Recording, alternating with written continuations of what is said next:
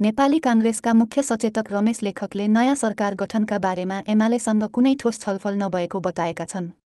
बुधबार सिंहदरबारस्थित कांग्रेस संसदीय दलको कार्यालयमा सञ्चारकर्मीसँगको छलफलमा मुख्य सचेतक लेखकले वर्तमान सरकारको विकल्पमा नयाँ सरकार गठन गर्ने विषयमा एमालेसँग कुनै ठोस छलफल नभएको बताएका हुन्। अहिले नै आफूहरू वर्तमान सत्ता गठबन्धन भत्काउने पक्षमा नरहेको जिकिर गरे। साना दलहरू मिलेर सरकार बनाउँदा पटक पटक परिवर्तन भइरहने अवस्थामा ठूला दलहरू मिलेर सरकार बनाउनु उपयुक्त हुने जनमानसमा धारणा उब्जिएको उनले बताए। राजनीतिमा वार्ता संवाद निरन्तर भइरहने भए पनि अहिलेको समीकरणलाई भत्काउन कांग्रेसले हतारो नगर्ने उनको भनाइ छ। त्यस्तै लेखकले सहकारी प्रकरणमा गृहमन्त्री मात्रै नभएर समग्र सहकारी क्षेत्रमा देखिएको समस्या समाधानका लागि छानबिन आयोग गठन गर्नुपर्छ भन्नेमा प्रष्ट रहेको धारणा राखे। संसदको आगामी अधिवेशनमा पार्टीको रणनीतिका विषयमा बिहीबार बस्ने संसदीय दलको बैठकले आवश्यक निर्णय गर्ने उनले बताए। हामीले कुनै नयाँ समीकरण बनाउन खोज्यौँ भन्ने कुरा र अहिलेको समीकरणलाई भत्काउनका लागि हामी हतार गरिराखेका छौँ भन्ने कुरा होइन। राजनीतिमा वार्ता संवाद छलफल निरन्तर भइरहन्छ र नेपाली कांग्रेस देशकै सबभन्दा ठुलो पार्टी भएको नाताले संघीय संसदमा मात्रै होइन 7वटै प्रदेशमा चाहिँ त ठुलो पार्टी भएको नाताले हामीले अरू पार्टीहरूसँग निरन्तर संवाद गर्ने छलफल गर्ने कुरा त स्वाभाविक हो नि। तर हामी आजै चाहिँ त यो समीकरण भत्काउने भोलि नै समीकरण भत्काउने भनेर हतारिएको होइन र त्यस्तो छैन। यसमा म एउटा कुरा प्रश्न गर्न चाहन्छु। अर्को कुरो एमालेसँग मिलेर सरकार बन्छ कि भन्ने जहाँसम्म कुरा छ यसका बारेमा कुनै ठोस संवाद भएको छैन। कुनै चाहिँ त एमालेसँग बसेर औपचारिक अनौपचारिक रूपले ल अब सरकार बनाऊ यसरी बनाऊ यो गरौँ भन्ने कुनै कुरा भएको छैन। तर यहाँहरू जस्तै एउटा चाहिँ त यसो हेर्दाखेरि मैले पनि के देखिराखेको छु भने एउटा आम धारणा देखिन्छ। एउटा आम धारणा के देखिन्छ भने यो चाहिँ के भनेपछि एकदम समीकरणहरू बन्ने फेरि भत्किने फेरि बन्ने फेरि भत्किने अस्थायी खालका हुन थाले। सानसाना दलहरूलाई समेट्नु पर्ने दलहरूका बिचमा कुरा नमिल्ने यसले अस्थिरता ल्याएको हुनाले कमसेकम ठुल्ठुलो दल मिलेर चाहिँ त बनाउने हो कि सरकार बनाउने हो कि भन्ने एउटा आम धारणा बुझ्छु म। त्यो आम जनमानसमा नागरिकमा जुन एउटा पर्सेप्सन छ धारणा छ त्यो कांग्रेसभित्र पनि छ त्यो एमालेभित्र पनि छ। त्यसकारण त्यसले चाहिँ त अब सरकारी बन्न थाले हो कि भन्ने रूपमा पनि कहिलेकाहीँ प्रकट हुने अव्यक्त हुने हुन्छ।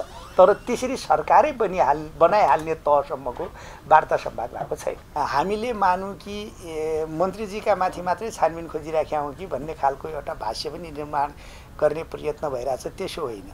हामी दुईटै कुरालाई अगाडि बढाउने हो। त्यो के हो त भन्दा लाखौँ मान्छेको हजारौँ मान्छेको अरबौँ रुपियाँ चाहिँ त सहकारीमा जम्मा भयो।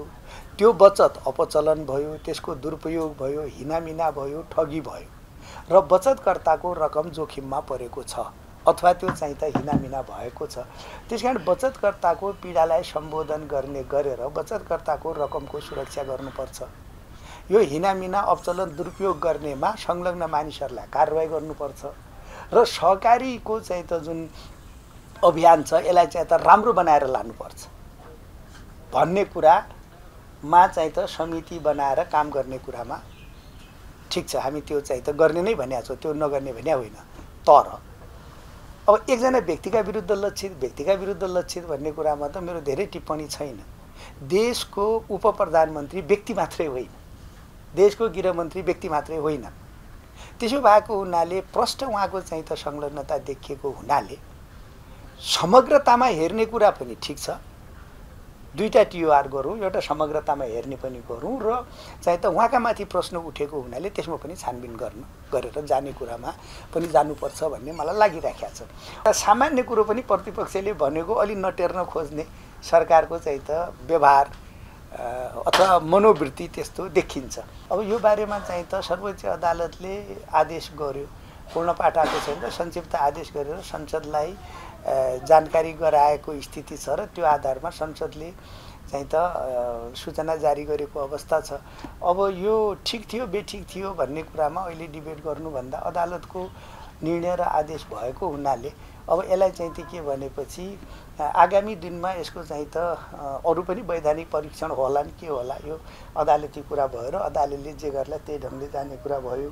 अहिलेसम्म हामीले पहिलाको जस्तो चाहिँ एकचोटि सेडो गभर्मेन्ट नै बनाएर गएका थियौँ, अहिले त्यो छैन। तत्काल त्यो गर्ने मनस्थिति छैन। लेखकले अहिले सदनमा सत्तापक्षले प्रतिपक्षीलाई बेवास्ता गर्न खोजेको र सरकारले पनि प्रतिपक्षीले उठाएका विषयलाई गम्भीरता नदेखाएको जिकिर गरे।